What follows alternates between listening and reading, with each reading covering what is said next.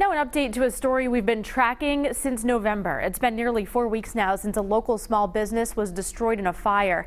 Investigators are still trying to figure out what sparked the fire at Rigo's Auto Service in Seekonk. In the meantime, the automotive community is coming together to support one of their own.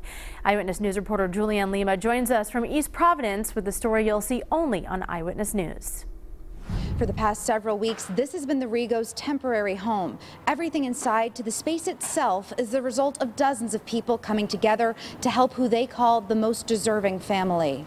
This small box of charred tools is all that remains of Rigo's Auto Service. Late in the night of November 26th, flames tore through the family-owned business, destroying everything inside.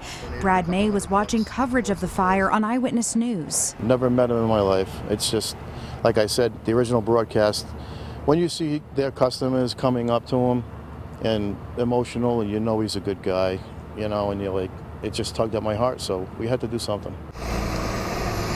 On Saturday, a special delivery for Robert Rigo, a brand new chest filled with thousands of dollars worth of tools. It's a start. You know, hopefully it'll help. You know, just to see the look on his face made me happy. That was amazing, you know. I never expected that in my life, you know.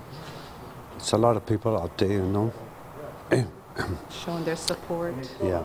Rigo and his wife Jean are the type of people who give and don't typically receive. I'm the type of person I love to help people, but I don't ask for help. But from the moment their business burned down, help has been pouring in. I was devastated. Robert's been a long-term friend. Robert Romanoff owns State Line Auto Sales and Service. Within days of the fire, he had converted some empty space into an auto body shop for the Rigos. They'll take the shirt off their back. They'll do anything for you. I mean, I can't speak highly again. Nothing bad about these people. Maybe this will tug at somebody else's heart and want to help somebody else that's in need for a different situation, you know, and make the world a little better.